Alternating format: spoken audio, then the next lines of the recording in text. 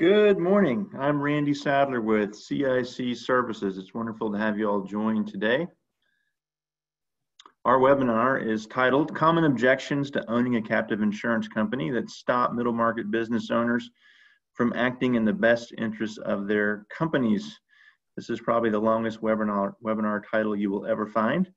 If you find a longer one, please let me know, but I couldn't figure out a way to say it shorter unless we said something like just making bad decisions or something simple like that.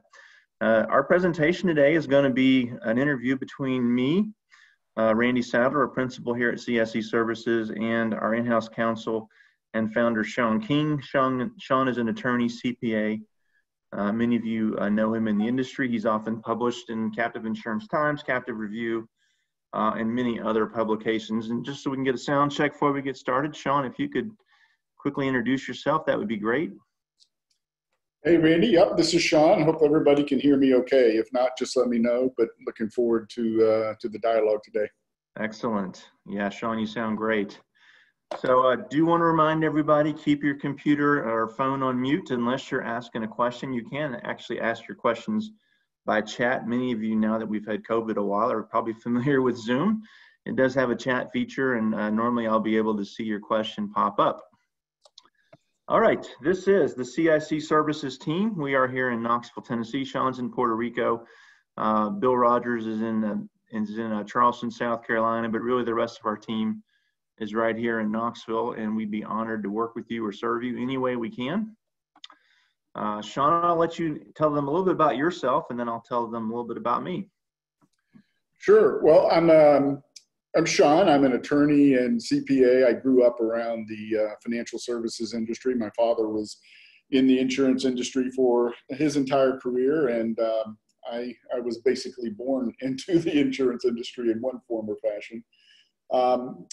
But I have always been drawn to sectors of the insurance and financial services industry, really where law, accounting, insurance, and investments all kind of come together. And the two main expressions of that have been qualified retirement plan work, where we have a third-party administration firm that helps administer retirement plans across the country, and also captive insurance work. And both of those are areas where law, accounting, insurance, and investments all come together in one neat little opportunity. Outstanding. Yeah, so Sean is a powerhouse in the industry, as many of you know, regularly published, and has just been, he really is the visionary and strategic leader for our firm. So it's great to have him on the line today. A little bit about my background. I'm Randy Sadler. I'm also a principal here at CIC Services. I grew up in Knoxville, Tennessee as well. A lovely place to be. I went to the United States Military Academy at West Point and was a tank commander for 5 years. And I tell everyone that's really where I learned risk management with soldiers, equipment, ammunition, fuel, and having to make sure everybody was safe. Safety was the number one priority, and we spent lots of time on it. So that's really where I got my start in risk management. I've worked in a few Fortune 50s and a few other companies, but I've been at CIC Services 8 years, and in the time I've been here, we've seen a tremendous growth as a firm, helping businesses own their own insurance company.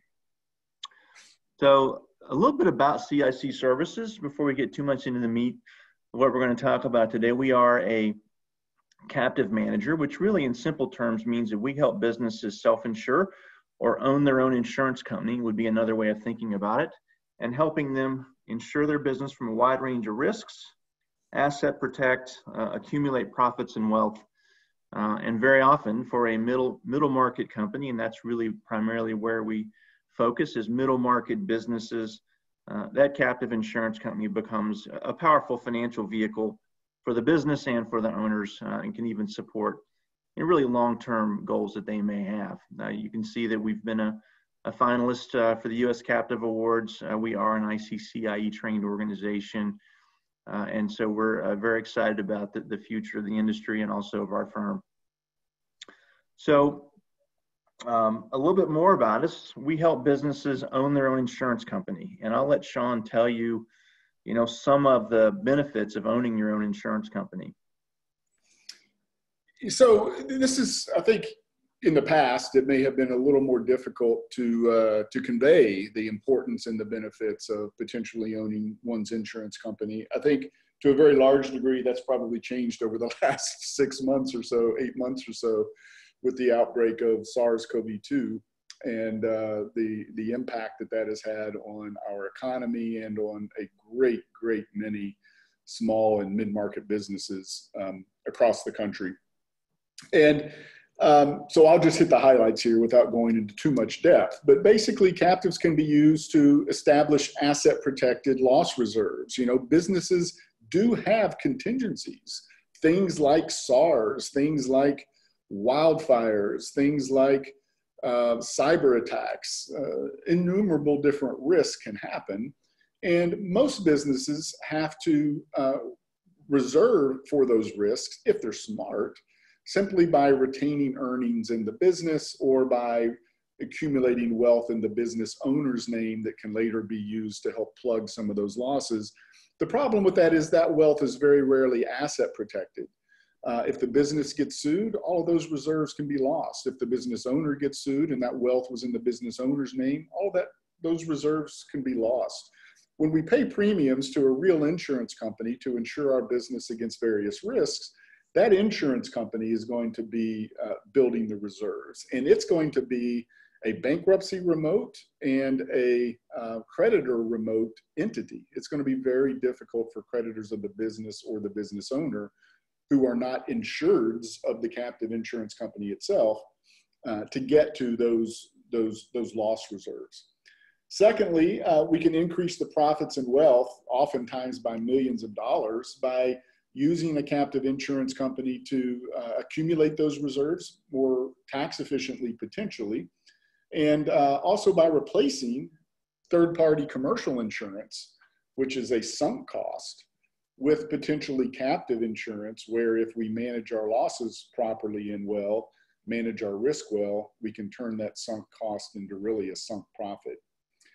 Thirdly is lowering the insurance costs. Again, we can potentially replace expensive third-party commercial insurance, which has to build into the premium enough money to cover their big corporate offices, their commissions they're paying their salespeople, all the marketing and advertising they do. We can strip all of that cost out of an insurance contract when the policy is issued by a captive insurance company, or most of those costs at least. So we can significantly potentially lower our cost of insurance.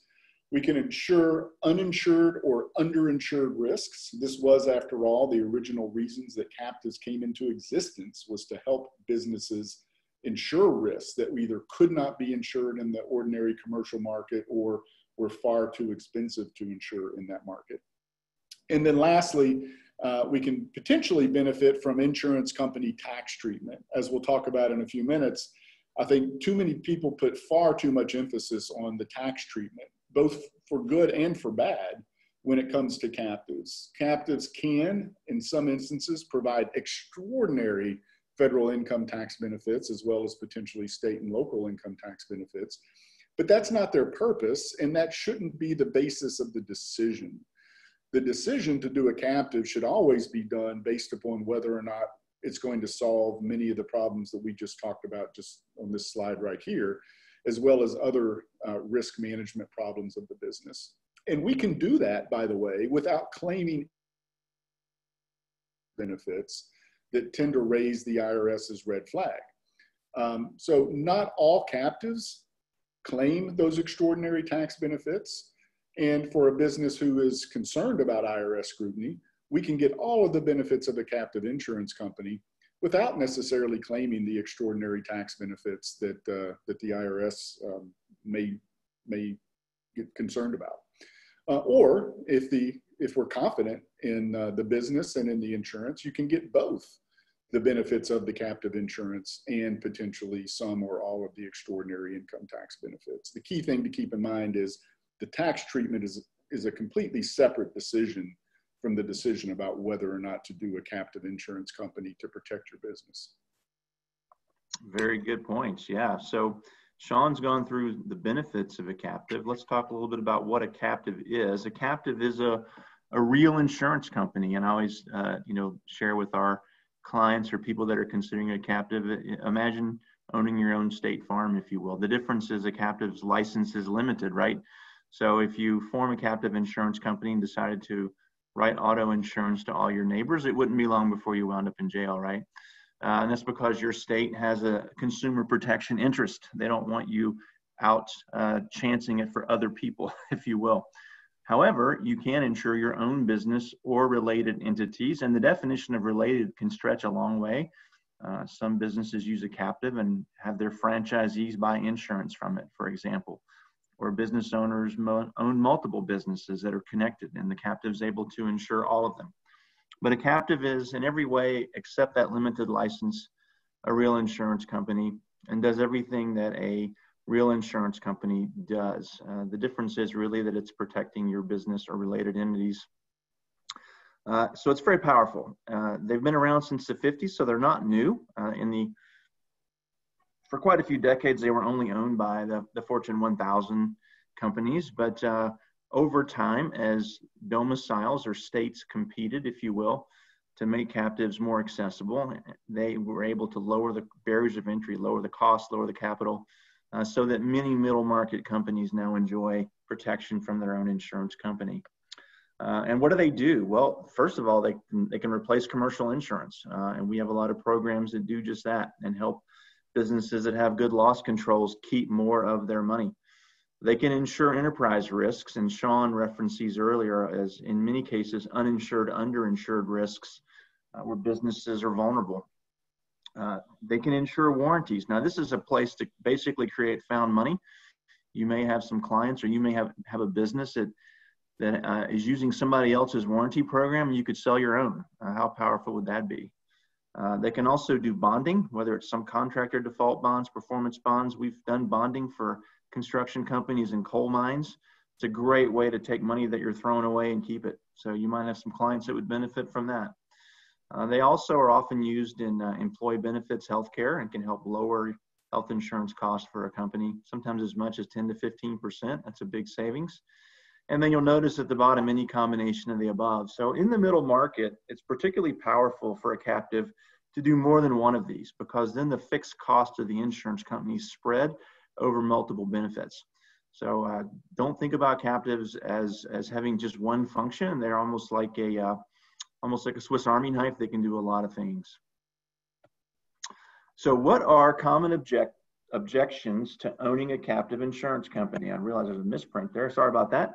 And this webinar today is going to feature a discussion between a hesitant business owner that should own a captive. That'd be played by me, Randy Sadler, and then a captive insurance expert played by Sean King from our firm, who you've also heard today. So let's dive in. Here's my first objection. I mean, I've done a little bit of research. I think captives are really just for large companies. That's the only ones I see about in the paper or the Wall Street Journal. Yeah, well, it's a great point, because for decades, really, it was primarily large and really very large companies that formed captive insurance companies. And there were a couple different reasons for this, several different reasons, most of which no longer apply. One of the reasons was, back in the day, there were only a few captive insurance domiciles, a few states that would license captive insurance companies, and a few foreign jurisdictions. And the states that would do it, New York at the time, and a couple of others, for example, had very steep, costly requirements. They basically regulated captives not to the same level as an ordinary commercial company, but to a very high level, and had very large capital requirements, and basically made the cost of forming and operating a captive insurance company quite expensive. However, Vermont, back in the 90s, saw an opportunity to become a hub for captive insurance companies, like Delaware or Nevada has become a hub for domiciling ordinary corporations. And they passed some very favorable legislation. They got the cost and the administrative burden down. And for the first time, it became possible for smaller companies to begin to take advantage of the many benefits of a captive. And they did so. And since then, state after state after state has come on. I think there are now 30, I want to say the number's 38 states that will license captive insurance companies. And each one, as they have gotten more and more competitive among the states, has really gotten the cost down. We now have captive actuaries that are very active. We now have a good stable of captive insurance attorneys across the country who are now competing with each other, whereas before there were primarily just a few specialist attorneys. So the costs have come down considerably, and the benefits of captive insurance are now really available to business owners in some cases who are looking to pay premiums as little as, low six figures. Got it. Okay, well, that's good to know. So objection number 2, I mean, I'm a live free or die kind of guy, but even I fear an IRS audit, and the IRS hates captives, right, Sean? Well, I guess I got good news and bad news there.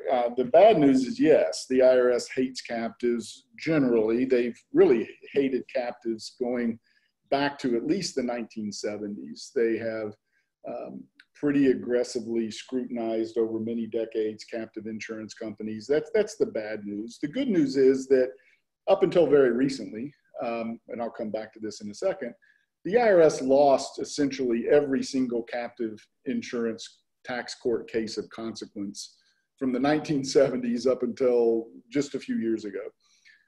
They lost the Humana case, they lost the UPS case, they lost the Rent-A-Center case, the Securitas case, the RVI case, complete and total victories for taxpayers in each of those cases. And they basically folded up their tent for about 5 years, starting in the early 2000s, and just kind of said, man, the tax court just isn't going to let us get our way with these captives. And but then in the mid 2000s or so, they really begin to renew their focus on certain types of captives, primarily the smaller so-called 831B electing micro captives, as they're sometimes called. And the IRS figured out there that small business owners just don't have the resources, the financial resources, and they don't have the legal resources in-house to really argue with the IRS, to really go to court if necessary and beat the IRS. And so they figured that they could make more headway by scrutinizing the smaller variety of captives. And they did so. So as a result of that, they have won the last 3 in a row, I think, tax court cases that involve these smaller variety of captives. Those were, in every instance, though, I think, challenging cases from the taxpayer's perspective. Each of those cases had some pretty significant warts on it. The first case, for example, the taxpayer had loaned out 80% of the captive's assets back to himself. There was no loan documentation initially that documented that loan. He didn't make any timely payments of principal and interest on that loan. It basically left the captive without the ability to pay any claims should they have come, because virtually all of its assets were gone. They had been loaned out. Additionally, there had been no claims. So this was a situation where the insurance policies were structured in such a way that claims were, in one case, virtually impossible. In one instance, there had never been a circumstance in the known history of the world that would have triggered coverage under one of the policies that was issued. And there was some other, problematic situations with that structure and the ones after it. So yes, the bad news is the IRS scrutinizes these. The bad news is there are opportunities for taxpayers to abuse captive insurance arrangements. The good news is 2 things. Number one, good, valid, legitimate captive insurance arrangements have been consistently affirmed by the courts. And for that reason, taxpayers who are making a good faith effort to run and operate a legitimate captive insurance company, I think should do so with some confidence. Now they need to be prepared for potential IRS scrutiny if they decide to claim the extraordinary tax benefits that are available to 831B electing captives. But they don't need to necessarily. The benefits of operating your own insurance company for a small and mid-market business are so extraordinary, even despite the tax consequences, that in many instances, it makes sense to form and operate a captive insurance company, even if you don't claim those extraordinary income tax benefits. And if you don't, then you really don't hit the IRS's radar target like you would if you were to make the 831B election, which is the election that provides some of those amazing income tax benefits. So I would just always encourage clients to make the decision to do a captive or not based on the insurance needs and the risk management needs of their business.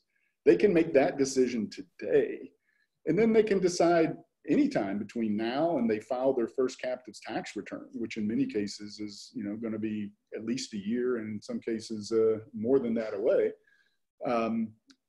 whether or not they want to claim the extraordinary tax benefits that are available to some captive insurance companies. Those are two separate independent decisions, and you shouldn't let concerns over IRS scrutiny dissuade you from properly protecting your business from various risks. Sean, that's good perspective. Also, as I've considered owning a captive, though, I really don't want to share a risk with somebody else. I mean, I understand that there's often risk pooling or risk distribution that's required. I mean, I don't really feel good about that. How should I think about it? Yeah, great question. So this is one of the areas where some taxpayers have gotten in trouble, right? Rightfully so, with the IRS. In order to have a real insurance arrangement, in fact, inherent in the very definition of insurance is the idea and the ability of the insurance company to spread its risks among multiple insureds and or multiple risk exposures. So if a captive insurance company only insures one party for one risk, then generally speaking, you're not going to have real insurance. There is no risk distribution. The insurance company can't use Peter's premium to help pay some of Paul's claim. And we need that both to satisfy IRS concerns if we intend on claiming those amazing tax benefits, and also to have real insurance so that if we ever do have a loss, we can get that loss paid in part by unrelated third parties who are insuring indirectly through some sort of risk pooling arrangement our business. So there are a couple different ways to achieve risk sharing and risk distribution. I'm only going to talk about one of those today, which is the risk pooling idea. And this is a situation where a large number of captive insurance companies, let's just assume 100 to make the math easy, get together and basically agree to help insure some of each other's risks. And in the arrangement that I'm most familiar with, that risk gets shared on a 51%, 49% basis. So for example, let's say you set up your own insurance company and you're insuring various different risks, and you have a $100,000 claim. Let's say one of the risks that you insured was a business interruption risk, and thanks to COVID, your business was interrupted. Customers were not able to leave their homes to make it to your business, et cetera. And under the particular policy terms of your policy, that loss was covered. Well, in that case, you would file your claim, and let's say it was $100,000 of, just to pick a round number. Actually, let's use $1 million. Let's assume it was $1 million loss. Well, that loss would get vetted. It would get reviewed by an independent claims adjuster. We'd make sure that it was covered. And assuming it's a valid loss, assuming it was indeed covered, it gets approved. And in that case, your captive would pay 49% or $490,000 of that $1 million loss. All of those other 100 captive insurance companies that are participating in the risk distribution arrangement, they would share the remaining $510,000 of your loss in proportion to the premiums that each of them receive, right? So let's assume that each of them received the same premium to make the math easy. And if there's 100 of them in the pool and their share of the loss is 510,000, what's that mean? That means that each of them has to pony up about 5,100 bucks, about a little over 5,000 bucks for their share of your, in this example, $1 million loss. Are they excited that they have to pony up 5,100 bucks for their share of your loss? No. But if they have a loss in the future, they're going to get 51% of it paid by the risk distribution pool also. And if they have claimed tax benefits, the $5,100 they had to pay for their share of your loss, pales potentially in comparison to those tax benefits. So that's generally the way risk distribution works. Some clients get very concerned, but what if there are just massive claims, right? What if just huge, huge claims? Well, any well-run pool is going to take all the steps that ordinary commercial insurance companies do to prevent that. They're going to underwrite risk. They're going to have premiums that are based on loss histories. They're going to have potentially deductibles and policy limits and everything else. But let's assume just a catastrophic scenario. Let's assume not just one $1 million claim, but let's assume that all 100 captives in our risk pool had $1 million claim all in the same year. Against all actuarial odds, they turn out to be perfectly legitimate and valid claims. That's 100 million in claims, right? Well, 49 million of that's going to be paid by the companies that are filing the claims. You don't care about that. You only care about the 51 million that's going to be paid by the pool because you're a participant in the pool. Well, what's 51 million divided by 100 captives in the pool? It's $510,000. So in that catastrophic, almost actuarially impossible worst case scenario, your captive's maximum exposure is $510,000. That's a lot of money. But if your captive did claim some of the income tax benefits potentially available to it, not all that much money, right? Because if we're paying $1 million of premium to our captive, we might be saving $400,000, $500,000 or more per year in combined federal, state, and local taxes, depending on the state we may be living in.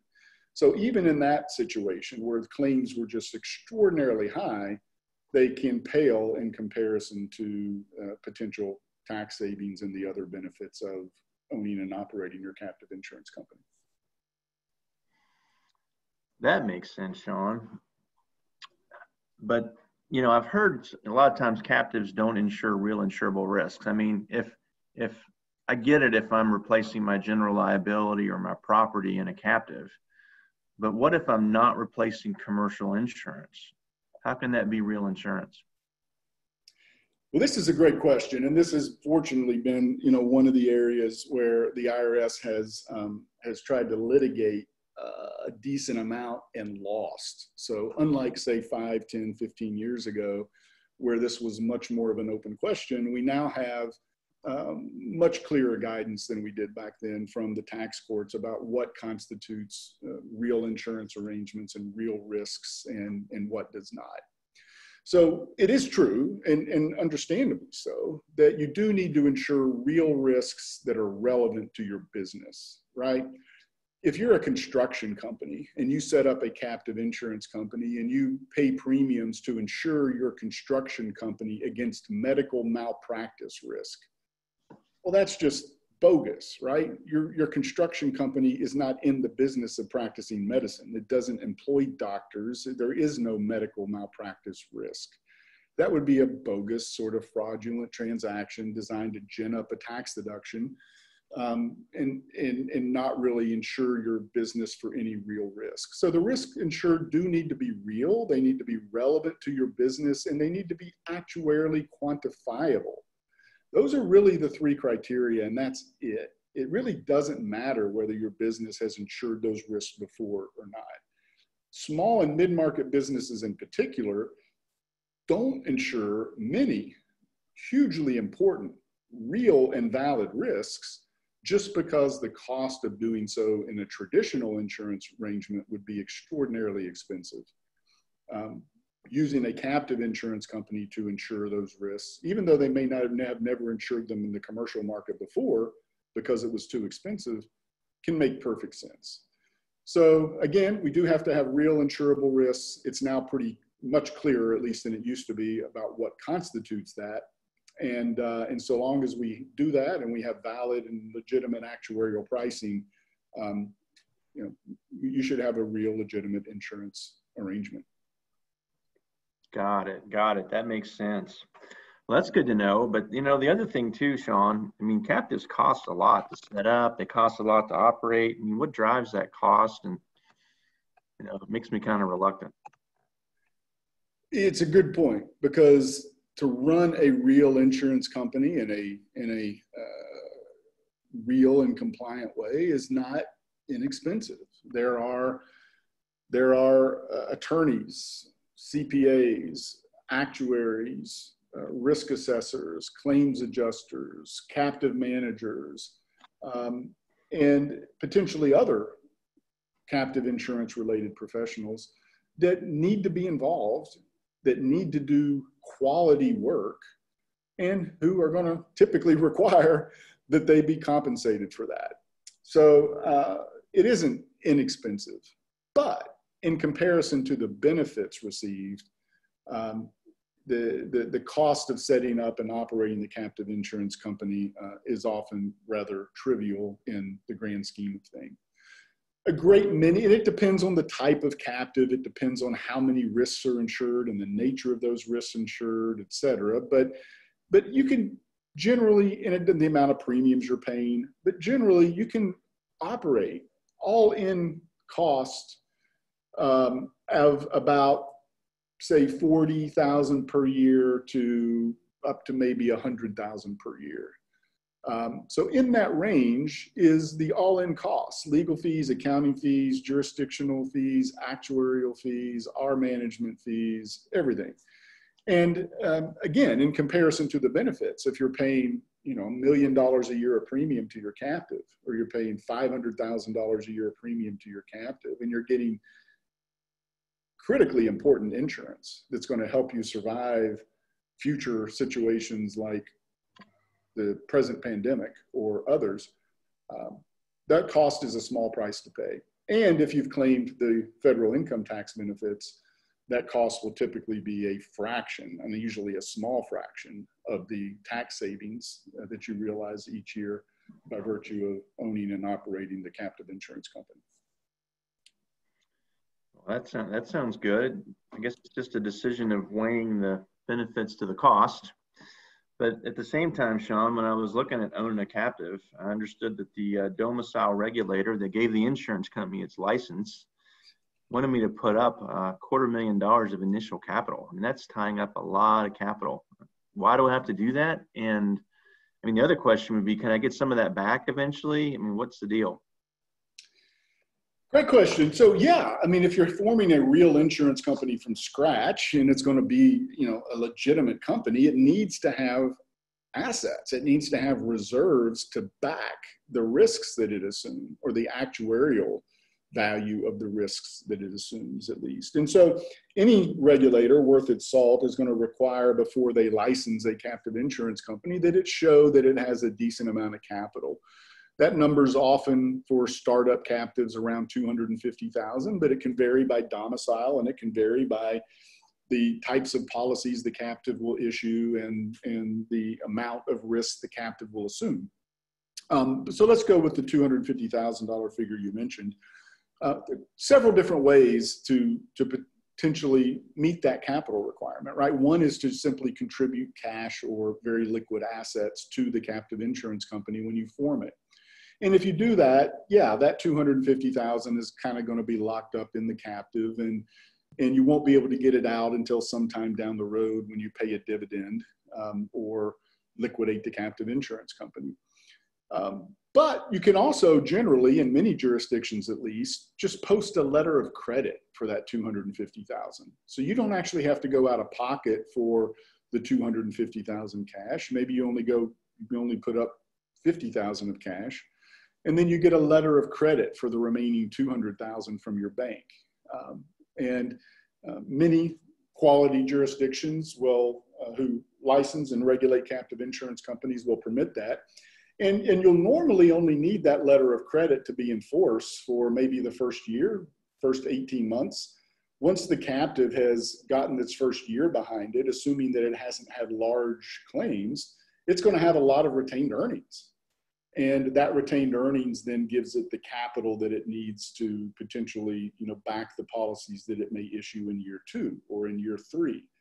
And at that point, having that letter of credit may no longer be necessary. So the letter can be surrendered, and you don't have that $250,000 of capital, tied up in the captive insurance company indefinitely. Got it. Yeah, so I definitely feel a lot better knowing I can use a letter of credit for a lot of the capital. But Sean, I'm kind of a big deal around here in town, and people are always bringing me investment opportunities and stuff because they know I'm a big deal. And so, captives create a lack of access to my money. What are your thoughts on that?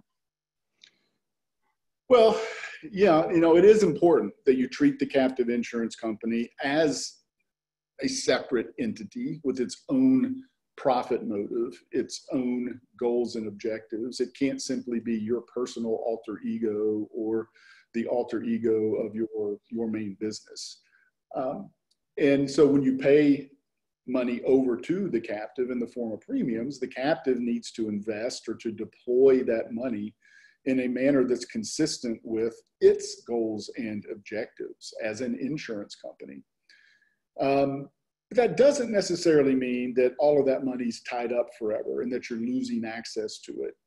The captive insurance company can eventually make investments into non-liquid sort of things.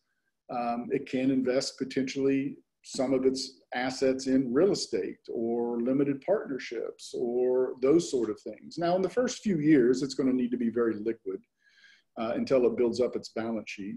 But as it builds up its balance sheet, we can seek more return potential in exchange for accepting some illiquidity and those sort of things. So the captive can invest its assets potentially in ways that, as a side benefit to benefiting itself, might also benefit you as the business owner or might also benefit your operating business. It's just essential that that decision be made primarily, though, for the captive's own benefit and based on its goals and objectives.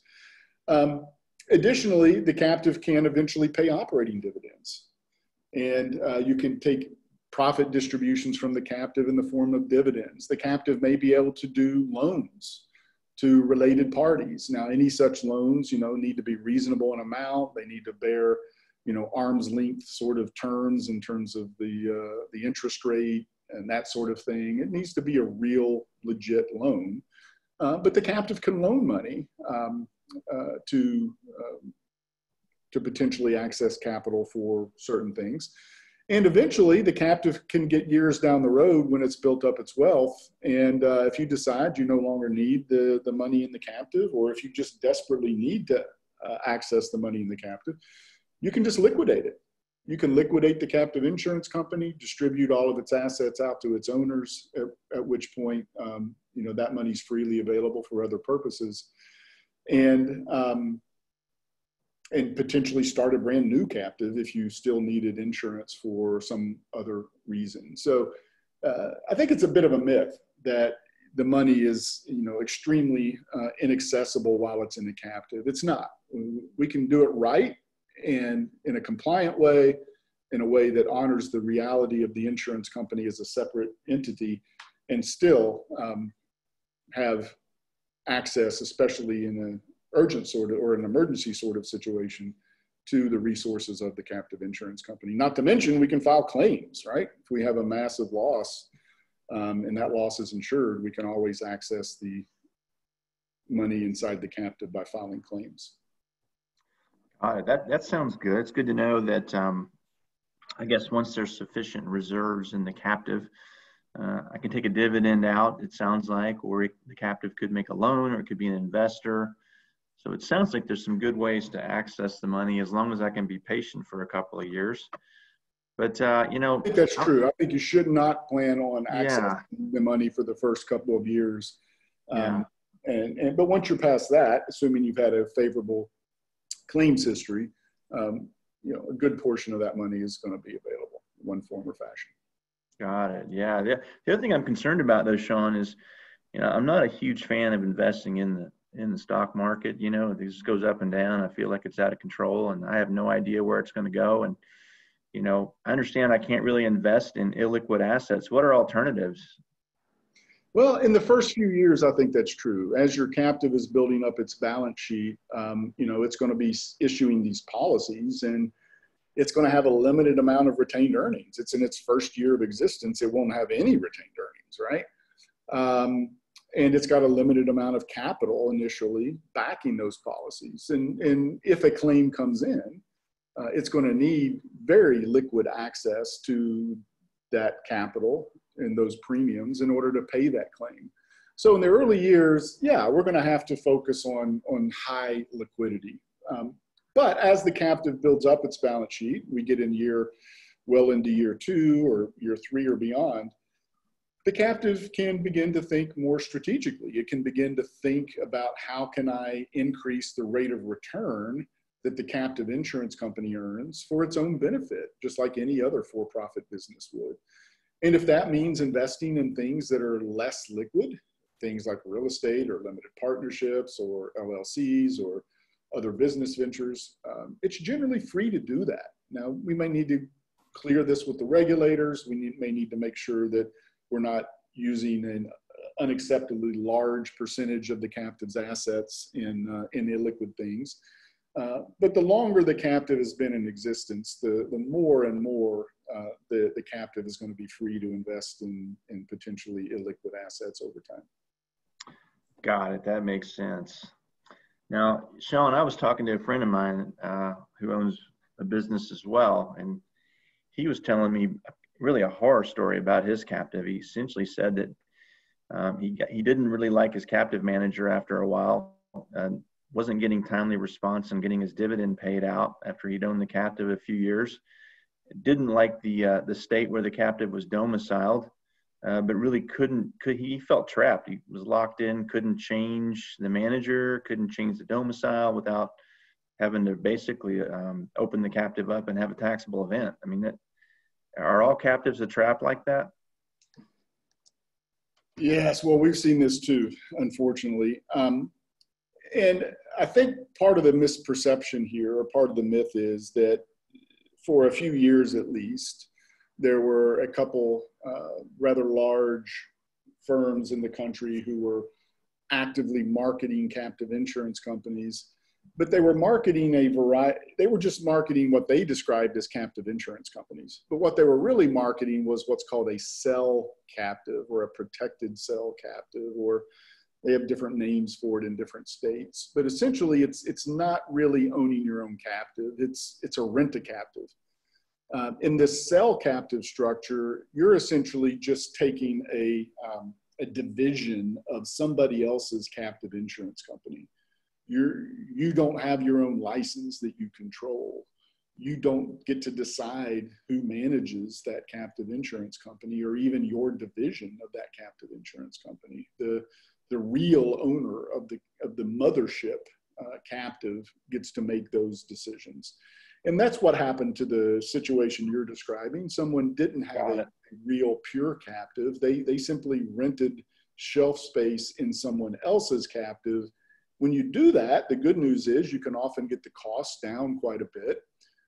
So you can make captives attractive even at lower premium levels. That's the good news. The bad news, though, is that you do give up a lot of the control. You can't hire and fire the captive manager on your own. You can't change the domicile on your own. You can't force the company to pay dividends, whenever you want or need it and the regulators approve it. So just know that all captives are not alike, and each has its own place and its own role. But for someone like you, Mr. Business Owner, my guess is you're going to want to control your own captive insurance company that has its own insurance license, where you're the one on the board of directors, you're the one who controls the checking account, et cetera. And that's entirely possible to do. That's exactly right. Good deal. All right. Well, everybody, this brings us to the end of our webinar today on handling common objections to owning your own insurance company. If you'd like a copy of this webinar, send me an email, either me or Sean, and we'll get a copy to you. Any questions?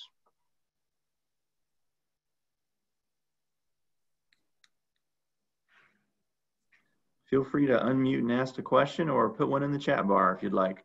I've got it. Can you hear me, Randy? This is Chris Gallo. Hi, Chris. Hi, how are you? Regarding your points that the IRS hating captives and captives don't insure real insurable risks, due to COVID-19 and the related business interruption, business losses not covered by traditional insurers, would not the IRS's scrutiny be diminished in the low frequency, high severity risks commonly insured in captives? Yeah, great question. Well, that's been the IRS's argument. It was an argument they made and tried to make in the RVI tax court case, for example, which was a total win for the taxpayer. The court really spanked the IRS. The court called the IRS's legal arguments metaphysical. And when a court calls your legal argument metaphysical, that's kind of like the court calling you a dumbass.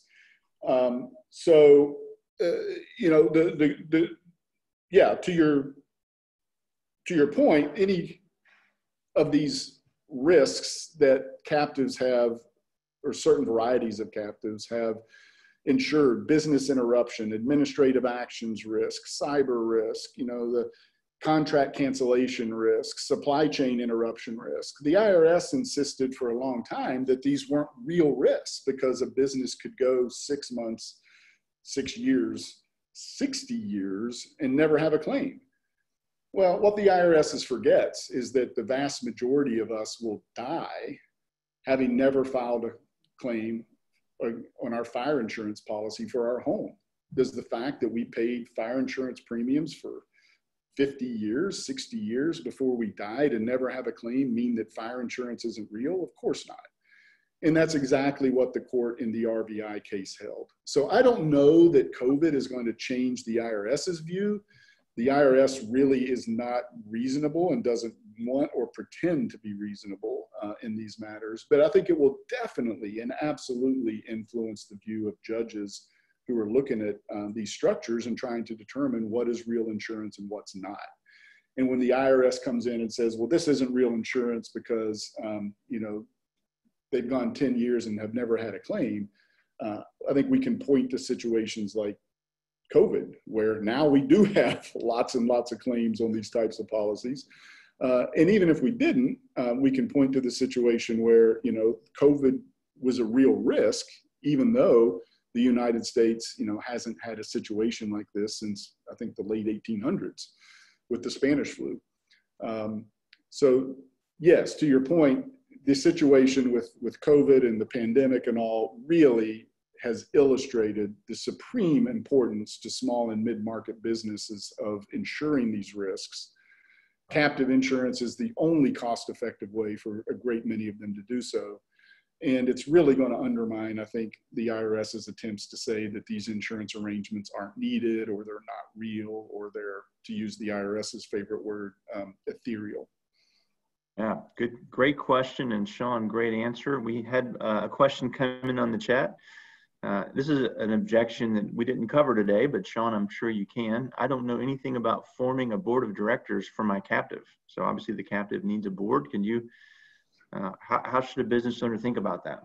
Sure. Well, if you're if you're domiciling your captive domestically in a U.S. state, and most people do these days, most small and mid-market businesses at least do, most of those domiciles are going to require, in fact, that you engage the services of a captive manager, a captive insurance company manager, like our firm, CIC Services. There are other firms across the country that do the same work too. And that captive insurance company manager is going to be somebody that is approved by the domicile to function as a manager of the captive insurance company in that domicile.